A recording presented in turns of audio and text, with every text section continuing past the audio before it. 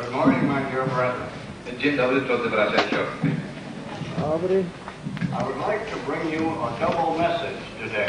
Chciałbym wam dzisiaj przedstawić podwójne poselstwo. It has to do with a love affair. Ma ono związek z pewną sprawą miłosną. I'm sure the sisters will all take notice of that. Jestem pewien, że siostrom bardzo się to spodoba.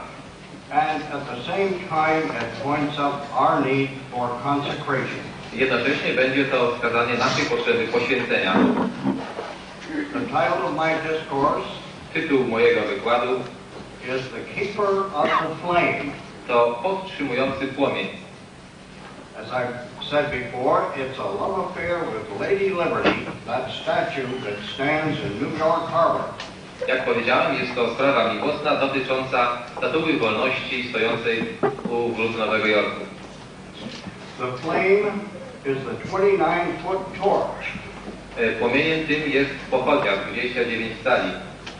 and it is held aloft in the outstretched arm of the lady herself. Utrzymywana w wyciągniętej ręce tej dłoni, tej damy, pani. Since 1972, Od 1972 roku Charlie DeLeo Charlie DeLeo, nazwisko, has been the sole caretaker of the 2,500-pound torch. jest jedynym opiekunem tej ważącej 2,5 tysiąca funtów pochodni. And he is the unofficial keeper and caretaker of the torch. Jest on nieoficjalnym strażnikiem utrzymującym w dobrym stanie tę pochodnię. And this flame is on top of the 305-foot tall statue. A płomień jest na samym szczycie tej mającej 305 cali wielkości statuły. This story began Ta historia rozpoczęła się, when he first visited the statue with his fourth grade class. gdy po raz pierwszy odwiedził ten posąg ze uczniami swojej 4. klasy. I got goosebumps, he says. Mówił, że dostał gęsiej skórki. She was the most beautiful thing I had ever seen, Ona była najpiękniejszą rzeczą, jaką kiedykolwiek widział, beside my mother. oprócz mojej matki. But the love affair cooled Lecz ta miłość oziębła z czasem. when Charlie began to spend most of his time hanging out with street crowds in New York City. Gdy Charlie zaczął wałęsać się po ulicach Nowego Jorku ze swoimi kolegami. But when he was 17, Ale gdy skończył 17 lat, he joined the Marines and was sent to Vietnam. wstąpił do marynarki wojennej i został wysłany do Wietnamu. And he received the Purple Heart, Otrzymał różowe serce, jakiś order, a decoration for those wounded. który jest właśnie uhonorowaniem tych zranionych w czasie bitwy. And his unit received a presidential citation as well. A jego jednostka otrzymała jakiś znak prezydencki. When he returned to the United States in 1968, Gdy w 1968 roku powrócił do Stanów Zjednoczonych, the very first thing that he did pierwszą rzeczą, jaką uczynił, was to visit the Statue of Liberty. było odwiedzenie Statuły Wolności. For 4 years, DeLeo bounced around from job to job. Przez 4 lata człowiek ten DeLeo zmieniał pracę. He says, those were tough times. Mówi, że były to wtedy ciężkie czasy. My life didn't have any purpose. Moje życie nie miało żadnego celu. And for solace, he turned to the statue. Żeby się pocieszyć, zwrócił się ponownie do statuły. I thought to myself, Pomyślałem sobie, I'm meant to be here with the lady. że mam tutaj być z tą damą. And so he asked the supervisor of this national monument Poprosił więc zarządcę tego narodowego pomnika, if he could have a job. czy nie dostałby u niego pracy. And he was hired as a laborer. I został przyjęty jako pracownik, robotnik. From the very first day, says DeLeo, DeLeo mówi, że już od pierwszego dnia my eyes were riveted to that torch. jego oczy były przyciągane przez tę pochodnię. And I couldn't believe that it didn't have a regular caretaker. Nie mogłem uwierzyć, że ona nie miała prawdziwego opiekuna. It seemed to me there should have been someone Wydawało mi się, że powinien być ktoś, to make sure that it was clean Kto sprawdzałby, czy jest czysta and that all the lights worked properly. i że wszystkie światła dobrze działają. And so I'd go up early in the morning. Więc wcześnie rano wchodziłem na górę, I would check the lights sprawdzałem światła and I would polish the torch. oraz czyściłem pochodnie. I would even write poems and recite them to the lady. Nawet pisałem wiersze i recytowałem jej damie. But one morning his supervisor discovered his trips to the top of the statue. Lecz pewnego ranka jego zarządca odkrył jego wczesnoporanne wędrówki na szczyt pochodni. And he feared punishment, Obawiał się, że spotka go kara. perhaps the loss of his job. Być może utrata pracy. But instead, he was asked if he would like to be the permanent caretaker of the torch. Ale to nie nastąpiło, a został zapytany, czy nie chciałby stać się stałym nadzorcą, opiekunem tejże pochodni. And ever since that time, I od tego czasu he has made frequent trips to the top of the flame. często odbywa podróże wspinaczki na szczyt tego płomienia. And this is the procedure he follows. A musi pokonać taką drogę. First, he scales the 42-foot ladder to the top of the statue's arm. Najpierw musi wspinać się po drabinie 42 stopy wysokiej na szczyt. And then he swings over and climbs a 5-foot ladder. Później przechodzi na inną drabinę, przerzuca się, która ma 5 stóp. After which he pushes open a porthole like door. Później otwiera malutkie drzwiczki. And he squeezes through a circular catwalk A następnie wciska się w taką małą kładkę just below the base of the torch. tuż poniżej podstawy tej pochodni. Then he wipes the gold on the torch Następnie czyści złoto pod tą pochodnią, using water and a cotton rag. używając wody i bawełnianej szmaty. And whenever needed, A gdy taka potrzeba zachodzi, he changes the 16 floodlights that appear there. wymienia żarówki w 16 reflektorach, jakie tam się znajdują. It is perilous work. Jest to bardzo niebezpieczna praca. And once DeLeo fell from a girder. Pewnego razu ten człowiek spadł przez ochraniacz And was saved only by his safety belt. i uchronił go tylko jego pas bezpieczeństwa. The reason I subject myself to such discomfort, he says, Mówi, że powodem, dla którego poddaje się takim niewygodom, trudom, I'm the keeper of the torch. to stwierdzenie, że ja jestem tym, który utrzymuje tę pochodnię. And he'll readily tell you On z łatwością przyzna, that no one else is allowed on the torch but he. że nikomu innemu nie wolno tam wchodzić oprócz niego. DeLeo donates most of his $25,000 salary to his church. DeLeo większość swoich pieniędzy, jakie zarabia, w wysokości $25,000 przekazuje dla swojego kościoła. While he himself lives in a sparsely furnished flat in Brooklyn. Natomiast sam mieszka w bardzo skromnie urządzonym mieszkaniu na Brooklynie. He says, Mówi, it wouldn't be right to hoard the money. nie byłoby właściwą rzeczą gromadzić te pieniądze. God has given me the honor of being the keeper. Bóg udzielił mi przywileju bycia opiekunem, strażnikiem. And that's worth more than money. A to jest więcej warte niż pieniądze. Most men don't ever discover their calling. Większość ludzi nigdy nie odkryła swego powołania. But Charlie says, I have found mine. Ale Charlie mówi, że on znalazł swoje powołanie. And the good Lord willing, Jeśli dobry Bóg pozwoli, I'll be Miss Liberty's keeper for the rest of my life. będę opiekunem tej statuły wolności do końca mego życia. I found this to be a heartwarming story. Stwierdziłem, że jest to bardzo wzmacniająca serce historia. And this account of Charlie DeLeo, keeper of the flame, Ten opis Charlesa DeLeo, strażnika opiekuna płomienia, illustrates very well the principle of consecration. bardzo dobrze ilustruje zasadę poświęcenia. You have heard of his love affair with a beautiful lady, the Statue of Liberty. Wysłuchaliśmy historii jego miłości do pięknej damy Statuły Wolności. And liberty is one meaning attached to the word flame. a wolność to jedno ze znaczeń tkwiące w słowie płomień. And there are other words that are attached to the word flame as well. Są jeszcze inne słowa związane ze słowem płomień.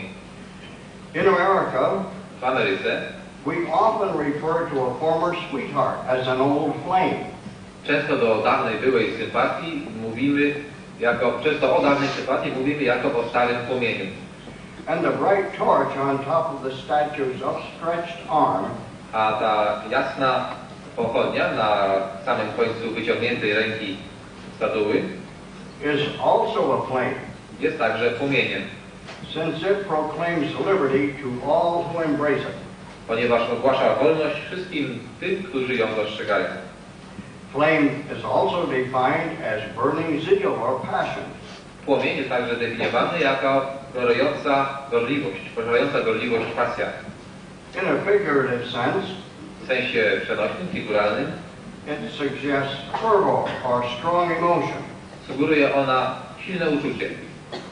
It was Jeremiah To Jeremiasz in chapter 20 and verse 9 w rozdziale 20, wiersz 9, who felt betrayed and mistreated, który czuł się zdradzony i źle potraktowany, uttered these words, wypowiedział te słowa. I will not make mention of him, Nie będę mówił o nim, nor speak any more in his name. ani nie będę przemawiał więcej w jego imieniu. He was speaking of Jehovah, his God. Mówił o Jehowie, swym Bogu. And he felt that he couldn't go on, suffering the contradictions of those of his nation. Czuł, że nie może dalej kontynuować z powodu sprzeciwu swego narodu. But Jeremiah added, Lecz Jeremiasz dodaje, but Jehovah's word was in my heart as a burning fire, lecz słowo Jehowy było w moim sercu jak płomień gorący. a flame, Płomień, tak, ogień gorący, a teraz jak płomień. shut up in my bones. Zamknięty w moich kościach. You can imagine how any one of us would feel if we had a flame in our bones. Możemy sobie wyobrazić, jak czulibyśmy się, gdybyśmy wewnątrz naszej kości mieli płomień. We sometimes have a little trouble with arthritis in our bones, Czasami mamy problemy, kiedy mamy małe zapalenie w naszych kościach, but a flame would obviously be much worse. ale płomień byłby znacznie czymś gorszym. Jeremiah adds, Jeremiasz dodaje, I was weary with forbearing, and I could not say. To w polskim przykładzie chyba inaczej zupełnie jest jeszcze moje siódme, jak można tu. Nie będę tego tłumaczył dosłownie, bo zupełnie inaczej jest u nas, kiedy pamiętam. 20 rozdział 9. Tak, czyli końcówka tego rozdziału 20, a 9 wiersz, którego usiłowałem dotrzymać, ale nie mogłem. He was saying here that because of this burning fire in his bones, he couldn't stay silent any longer. Chciał powiedzieć, że z powodu tego gorującego płomienia wewnątrz jego kości nie mógł milczeć. He just had to speak up. Po prostu musiał to wypowiedzieć. And in Zephaniah 1 and verse 18, A u Sofoniasza 1:18 we read, czytamy: neither their silver nor their gold shall be able to deliver them in the day of the Lord's wrath. Ani ich srebro, ani ich złoto nie będzie mogło wyzwolić ich w dniu gniewu pańskiego. But the whole land, Lecz cała ziemia, that is to say society, to znaczy społeczeństwo, shall be devoured by the fire of his jealousy. będzie pożarta ogniem jego zapalczywości. Jealousy here being another passion. Ta zapalczywość, ta zazdrość to kolejne uczucie mocne. For he shall make even a speedy riddance of all them that dwell in the land. Ponieważ on szybko pozbędzie się tych, którzy zamieszkują ziemię. And so we can see Widzimy zatem, that the symbols of fire and flame, że symbole ognia i płomienia in the sense of passions, w znaczeniu uczuć apply to love, zeal, and jealousy, stosują się do miłości, gorliwości i zazdrości, and not always to destruction. a nie zawsze tylko do zniszczenia. And sometimes flame describes the conditions, Niekiedy płomień opisuje warunki stanu, those of liberty or zeal, or consecration. Warunki wolności, gorliwości, czy też poświęcenia. And this brings us to a need to define A to prowadzi nas do konieczności zdefiniowania the words dedication and consecration. słów dedykacja, oddanie i poświęcenie. The story of Charlie DeLeo speaks of his love affair with a statue. Historia o Charlesie DeLeo mówi o jego miłości do statuły And the spirit of liberty that it symbolizes. oraz ducha wolności, którego ona jest symbolem. And this brings us to the need of defining the terms dedication and consecration. A to zmusza nas do zdefiniowania pojęć poświęcenia oddania z jednej strony i poświęcenia z drugiej. W angielskim są one pokrewne, trochę trudno chwilami to rozgraniczyć. In English, these are sometimes used as synonymous terms. Się teraz dodaje, że w angielskim te dwa słowa są często używane jako synonimy, tak samo znaczą. U nas też zresztą. But they're not necessarily so. Ale nie zawsze muszą znaczyć to samo. Dedication involves To oddanie, dedykacja pociąga za sobą takie cechy. first the setting apart for sacred uses, Po pierwsze oddzielenie do świętego użycia. and again I jeszcze, to inscribe a work such as literature to someone, a także dedykowanie, poświęcenie dzieła, na przykład w literaturze komuś. and again I jeszcze jedna cecha, to open or unveil a bridge, a statue, or something of that order to the public. a także otworzenie dla publicznego użytku mostu jakiejś statuły albo czegoś w tym rodzaju. To też jest poświęcenie, oddanie czegoś. It can also mean an inscription Może także oznaczać napis or the dedication of a work lub dedykację jakiegoś dzieła, to some individual jakiejś jednostce or to some noble cause. albo jakiejś szlachetnej sprawie. In every case, W każdym przypadku these examples show przykłady te pokazują the setting apart of an object, oddzielenie jakiegoś przedmiotu, an inanimate object for special purposes. jakiegoś przedmiotu nieożywionego dla szczególnego celu. But the word consecration Lecz słowo poświęcenie differs in most cases w większości przypadków różni się in that it represents the setting apart of an individual for a special purpose. tym, że oznacza wydzielenie jakiejś jednostki dla szczególnego celu. One definition would be to set oneself apart for sacred use. Jedną z definicji byłoby odłączenie siebie dla użytku świętego. Or another, Albo inne, to devote, poświęcić się, as we would say, he consecrated his life to God. w znaczeniu takim, jak powiedzielibyśmy, że on poświęcił swoje życie Bogu. In the Bible, some of these references pertain.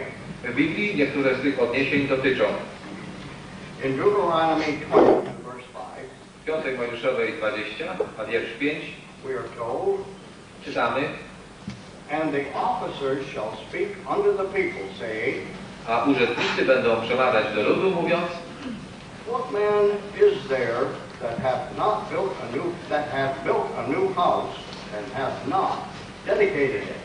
Jakiś jest człowiek, który zbudował nowy dom, a nie poświęcił go. This is, of course, an object, a thing that is being dedicated. W tym przypadku jest to oczywiście rzecz, która jest poświęcana. Another example would be the completion and dedication of the tabernacle in the wilderness. Innym przykładem będzie ukończenie i poświęcenie przybytku na puszczy.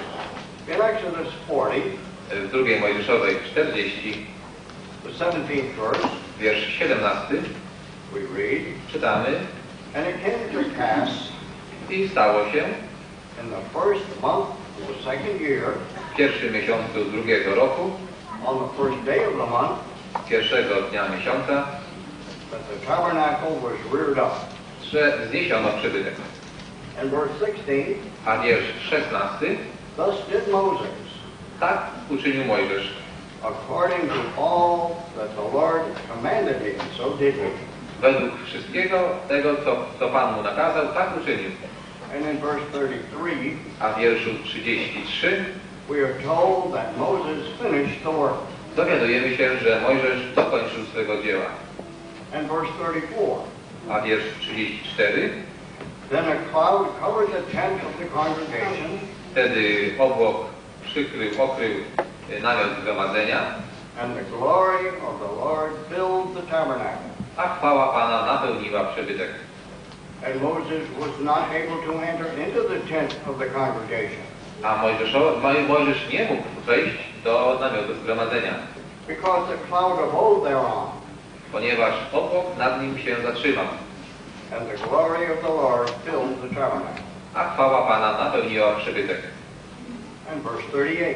Teraz wiersz 38, poprzednio był 7. For the cloud of the Lord was upon the tabernacle by day, Ponieważ obłok Pana tkwił nad przybytkiem za dnia, and fire was upon it by night, a ogień nad nim nocą, in the sight of all the house of Israel, przed wzrokiem całego domu Izraela, throughout all their journeys. we wszystkich ich podróżach. When we remember that they journeyed for 40 years in the wilderness, Gdy sobie przypomnimy, że podróżowali przez puszczę przez okres 40 lat, we see that this fiery, cloudy pillar was indeed the system used by Jehovah zrozumiemy, że ten słup obłoku i ognia był czymś używanym przez Jehowę to lead his people by night and day. do prowadzenia swego ludu dniem i nocą. Getting back to Charlie DeLeo again, Wróćmy znowu do Charlie DeLeo. we see that his dedication was to the Statue of Liberty. Widzimy, że jego poświęcenie, oddanie się było wobec statuły wolności. His love was directed to the lady, Jego miłość była skierowana do tej damy, who was a symbol of liberty. symbolu wolności. His was a noble and understandable position. Jego stanowisko w tej kwestii było szlachetne i zrozumiałe. But we who are consecrated, Lecz my, którzy jesteśmy poświęceni, those of us who are given over to a lifetime of service to God, ci z nas, którzy jesteśmy oddani na całe życie służbie Bogu, have a more noble standing than he. mamy jeszcze bardziej szlachetne stanowisko niż on. We have consecrated all that we are, My poświęciliśmy wszystko, czym jesteśmy, all that we have, wszystko, co mamy, or ever hope to have, lub cokolwiek nie mamy nadzieję mieć. to Jehovah. Jehowie poświęciliśmy to wszystko. We have covenanted to give up our own wills, Zgodnie z naszym przymierzem zobowiązaliśmy się oddać naszą wolę, that we might do God's will abyśmy mogli pełnić wolę Boga in all the affairs of our lives. we wszystkich sprawach naszego życia. But notice how differently the Bible speaks of consecration. Zauważmy, jak w różny sposób Biblia mówi o poświęceniu. In 1 Chronicles 29 and verse 5, Pierwsze Kroniki 29:5 the words we read are these. czytamy takie słowa. And who then is willing to consecrate his service unto the Lord? Kto zatem chce poświęcić swoje usługi służbę Panu? Not to an object in this case, W tym przypadku nie jakiemuś przedmiotowi, but to God himself. lecz samemu Bogu. And in Hebrews 7 and verse 28, A u Żydów 7:28 we read, czytamy. For the law maketh men high priests Prawo czyni ludzi kapłanami, with infirmities, ludzi słabych, chorobliwych. but the word of the oath, Lecz słowo przysięgi, which was since the law, które było od czasu, kiedy jest taką prawo, maketh the Son, czyni sługę, who is consecrated forevermore. który jest poświęcony na zawsze. And we know that the Son of God was consecrated to his heavenly Father. My wiemy, że Syn Boży był poświęcony swemu niebieskiemu Ojcu. And again in Hebrews 10, verses 19 and 20. I znowu Żydów, tym razem 10, a wiersze 19 i 20. Would you read those, brother? I to przeczytamy dokładniej. Żydów 10, 19, 20. Mając wtedy bracia wolność wejść do świętnicy przez krew Jezusową, drogą nową i żywą, którą nam poświęcił przez zasłonę, to jest przez ciało swoje. This speaks of a living way that is consecrated for the us class or the little flock. Mowa w tym tekście o nowej drodze, która jest poświęcona dla malutkiego statka. And in the Old Testament, A w Starym Testamencie, Exodus 29 and verse 1, druga Mojżeszowa 29:1, there is an account of the consecration of priests. możemy znaleźć opis poświęcenia kapłanów. And this is the thing that thou shalt do unto them to hallow them, A to są rzeczy, które musisz im uczynić, aby ich poświęcić, to minister unto me in the priest's office. aby służyli mi w urzędzie kapłanów. And verse 4, I wiersz 4. and Aaron and his sons thou shalt bring into the door of the tabernacle of the congregation, A Arona i synów jego przyprowadzisz do drzwi namiotu zgromadzenia and shall wash them with water. i omyjesz ich wodą. Verse 5, Wiersz 5. and thou shalt take the garments I weźmiesz szaty and put upon Aaron i włożysz na Arona the coat and the robe of the ephod, suknię i płaszcz pod naramiennik. and the ephod, I naramiennik and the breastplate, i napierśnik. and gird him with the curious girdle of the ephod. I opaszesz go opaską naramiennika. And verse 8, I wiersz 8. and thou shalt bring his sons, I przeprowadzisz też jego synów. and put coats upon them. I włożysz szaty na nich. You will remember that the sons of Aaron were the under-priests serving the tabernacle. Pamiętamy, że synowie to byli podkapłani służący w przybytku. Verse 9, Wiersz 9. and thou shalt gird them with girdles, I opaszesz ich opaskami. Aaron and his sons. Arona i jego synów. Put the bonnets on them, Włożysz im szapeczki and the priest's office shall be theirs, i urząd kapłana będzie ich, for a perpetual statute. jako ustawa wieczna. And thou shalt consecrate Aaron and his sons. I poświęcisz Arona i jego synów. And in Numbers 8 and verse 14, brother, would you please? A w 4 Mojżeszowej 8:14 to przeczytamy w naszym tłumaczeniu. I odłączysz Lewity spośród synów izraelskich i będą moimi Lewitowie. And verse 21, I jeszcze 21 wiersz. I oczyścili się Lewitowie, a uprali szaty swoje i ofiarował Aaron na ofiarę przed Panem i oczyścił je Aaron, aby byli czystymi. so we see that not only the priests were consecrated, Widzimy więc, że nie tylko kapłani byli poświęcani, but the Levites were also separated from the people lecz także odłączonymi od ludzi byli Lewici. and consecrated to serve the Lord in the tabernacle service.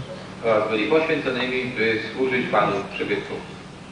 In Hebrews 10, U Żydów 10, verses 19 and 20, we are told, wiersze 19-20, having therefore, brethren, Panu powiedziane, mają zatem bracia boldness to enter the holiest by the blood of Jesus, wolność wejść do świątnicy przez krew Jezusa, by a new and living way, drogą nową i żywą, which he hath consecrated for us którą poświęcił dla nas through the veil, przez zasłonę, that is to say, his flesh. to znaczy przez swe ciało.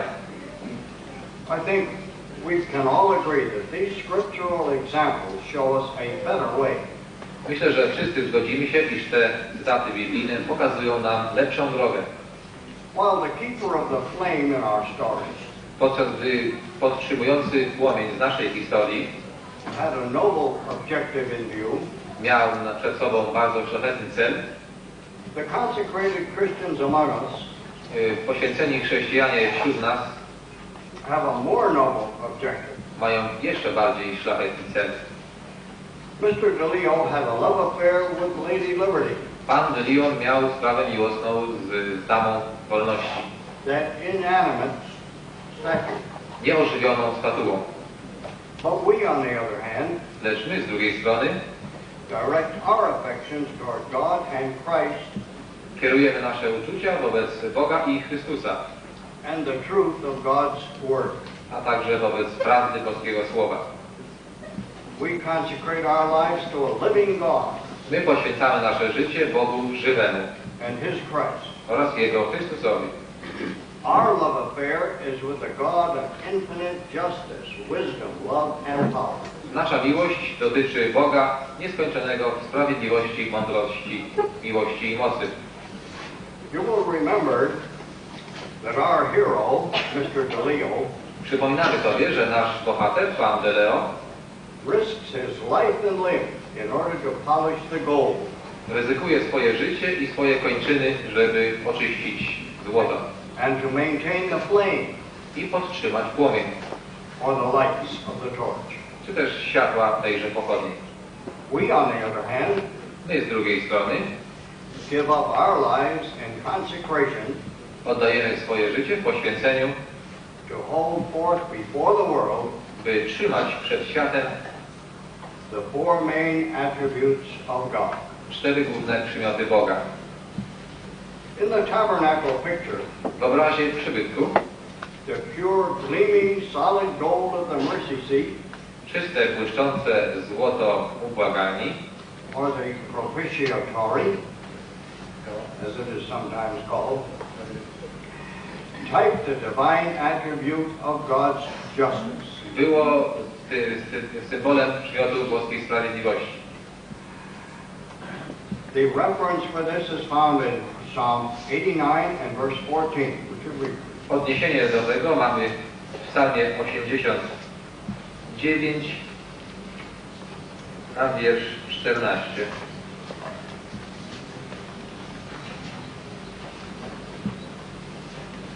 U nas będzie 15.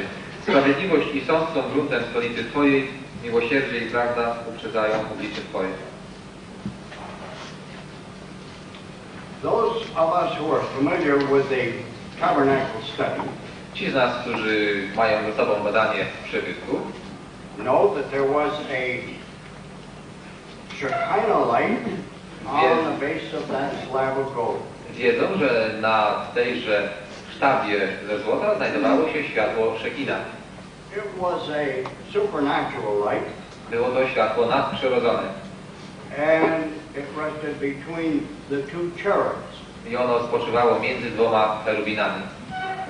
Incidentally, that Shekinah light Ten rodzaj światła was the only light in the Most Holy. był jedynym światłem w świątnicy Najświętszej. And the two golden cherubs on top of that golden slab A 2 złote cherubiny, które znajdowały się na wierzchu tej sztaby ze złota, represented divine qualities of love and power, reprezentowały boskie przymioty miłości i mocy, while the Shekinah light itself showed forth God's wisdom. podczas gdy światło samego Szekina reprezentowało boską mądrość. Dear brethren, Drodzy bracia i siostry, we polish and display these golden attributes of our God for all to see and understand. my czyścimy i ukazujemy te boskie złote przymioty przed wszystkimi, aby je widzieli. I'd like to digress for just a moment Chciałbym na chwilę uczynić małą dygresję and tell you that our local class in Keystone Heights, Florida, i powiedzieć Wam o naszym lokalnym zborze, który jest Kingston na Florydzie, have built a model tabernacle to scale. i nasz zbór brata zbudował mały model przybytku w odpowiedniej skali.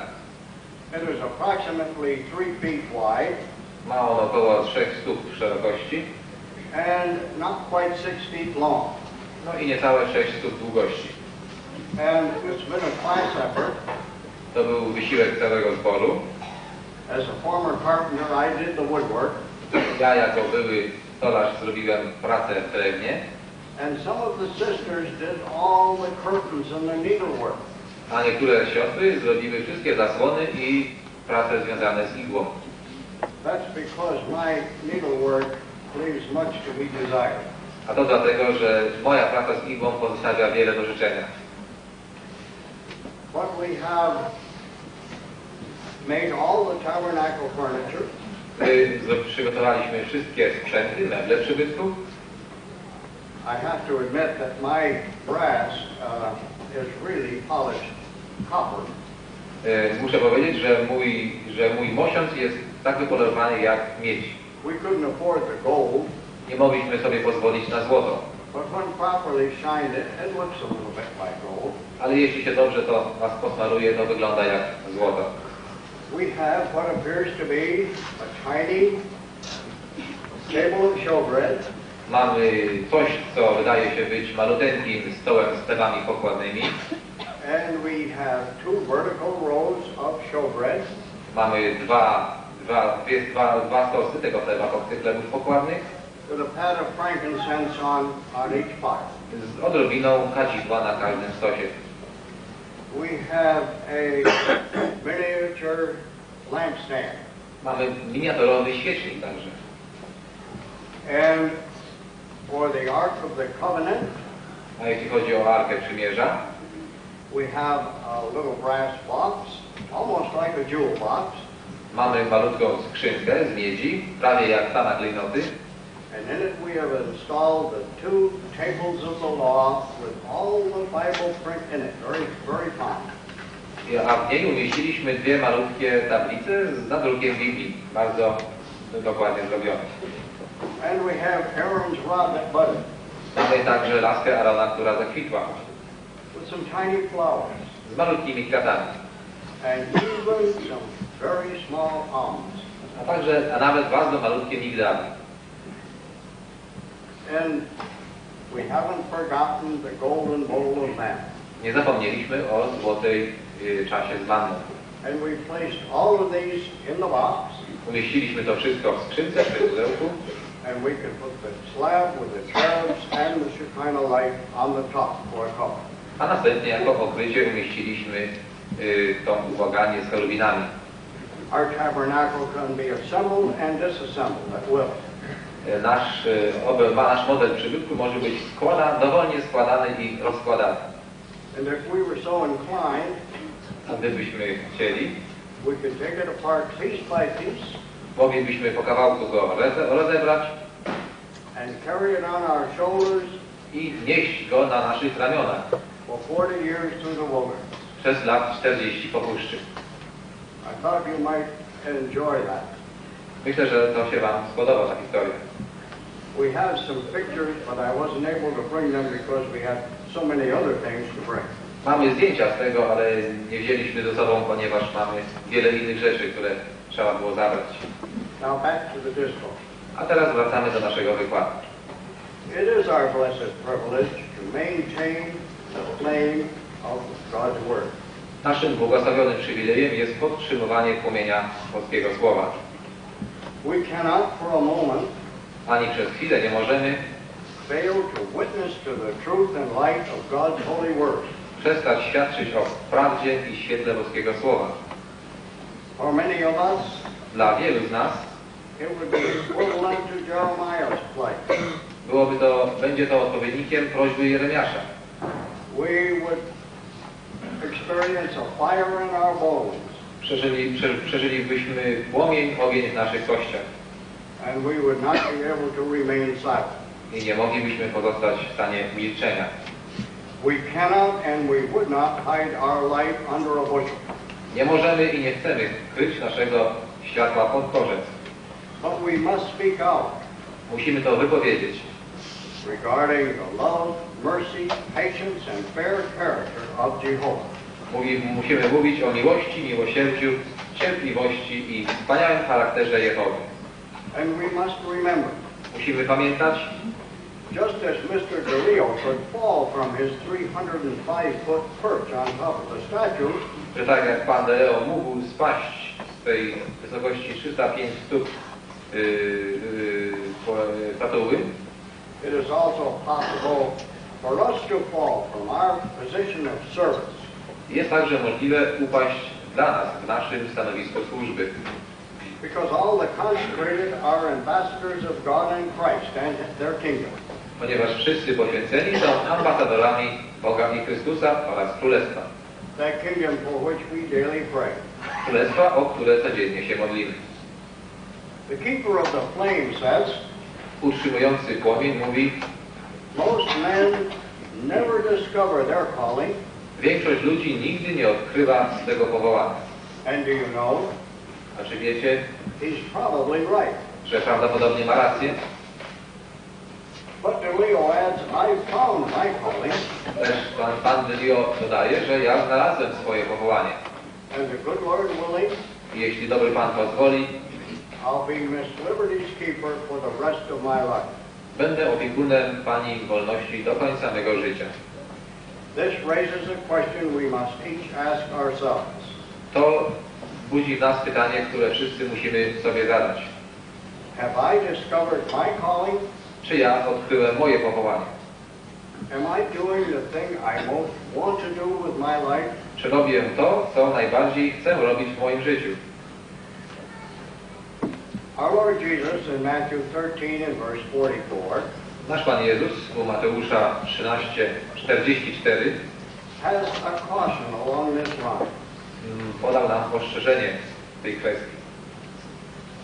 He says, Mówi, again, the kingdom of heaven is like unto treasure hidden in a field, Królestwo Boże jest jak skarb ukryty w polu.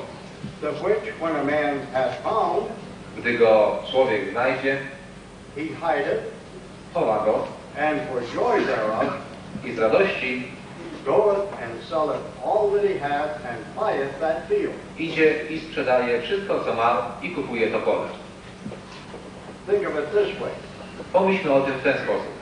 If we were to discover a treasure hidden in a field, Gdybyśmy to my odkryli skarb ukryty w polu, might not we be inclined to go and sell all we have and borrow all we could in order to buy that field so we could own the treasure? Czyli bylibyśmy skłonni wszystko, co mamy, sprzedać, pożyczyć od innych, co mamy, żeby pójść i nabyć to pole jedynie dla wartości tego skarbu.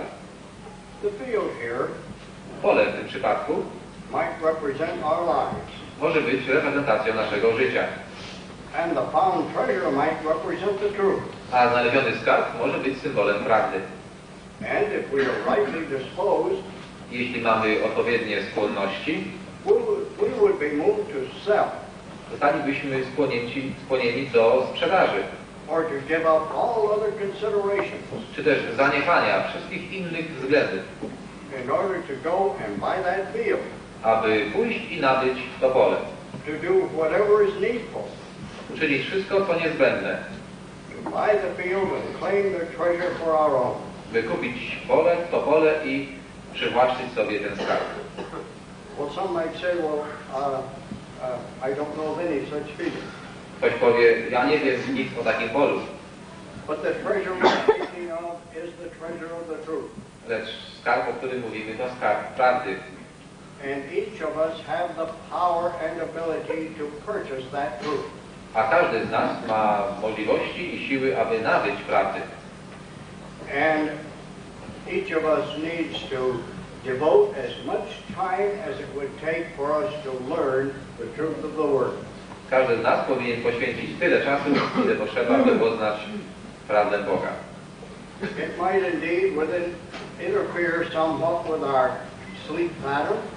Być może będzie to kolidowało z naszymi zwyczajami spania.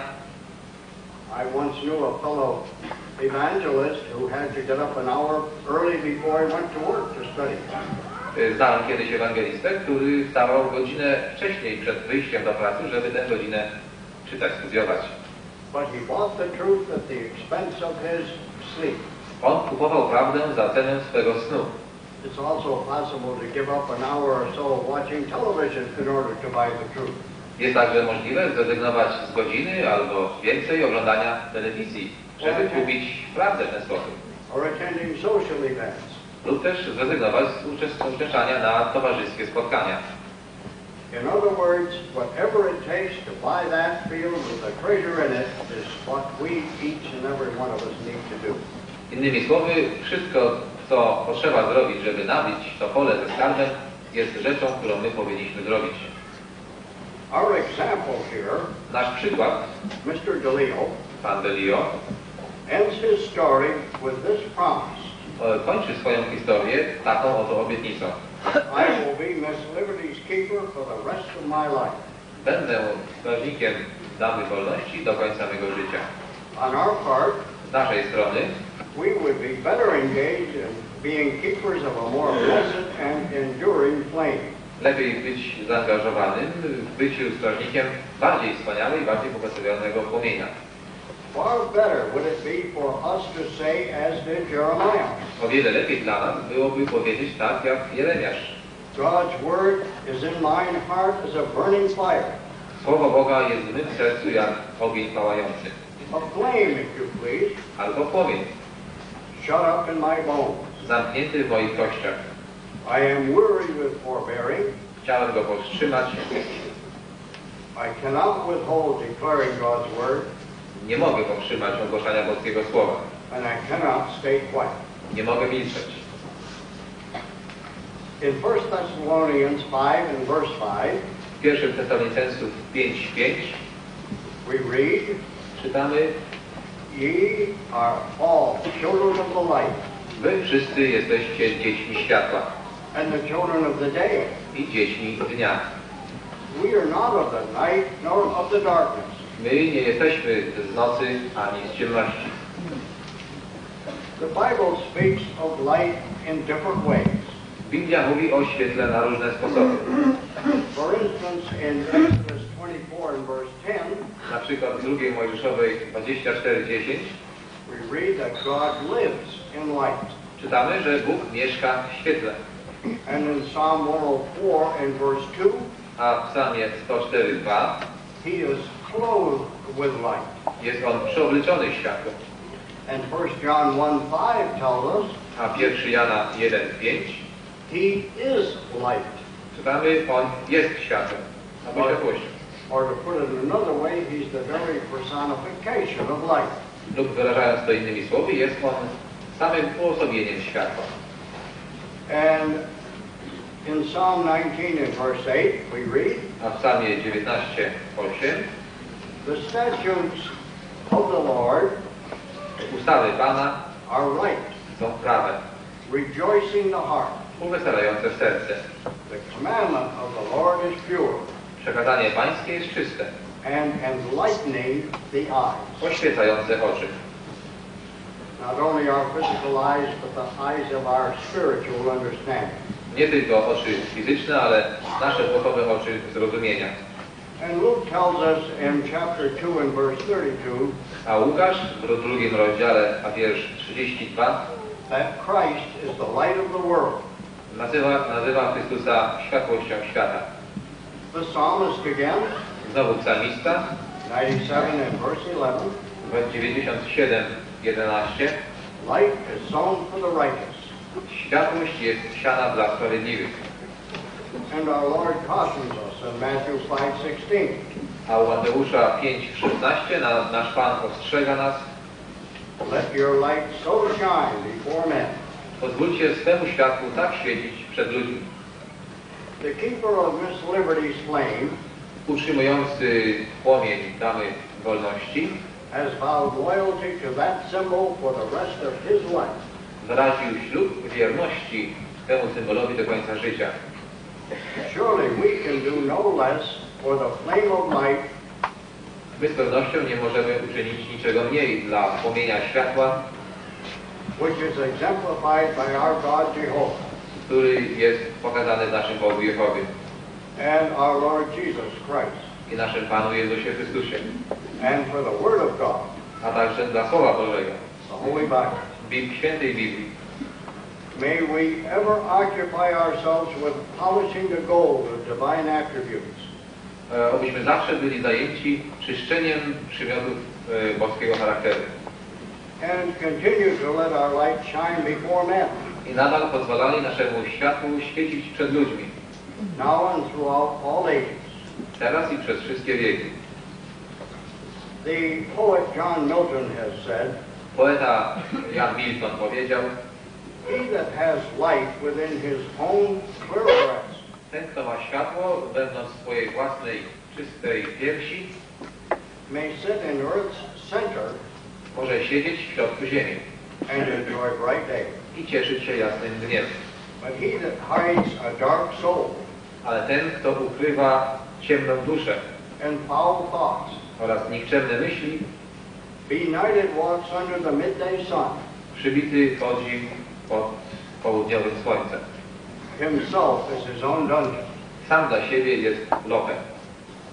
Dear brethren, since our God is light, Drodzy bracia i siostry, ponieważ nasz Bóg jest światłem, and our Lord Jesus, His only begotten Son, also is with Him dwelling in light, a Jego jednorodzony Syn, nasz Pan Jezus, także mieszka z Nim w tym świetle, w tej światłości, and the Bible is a lamp unto our feet, a Biblia jest pochodnią naszym stopom.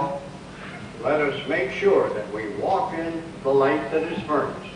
Zwróćmy uwagę na to, abyśmy kroczyli w świecie, w świetle, które mamy. Consecrating our lives each and every day to our Lord. Poświęcając nasze życie codziennie naszemu Panu.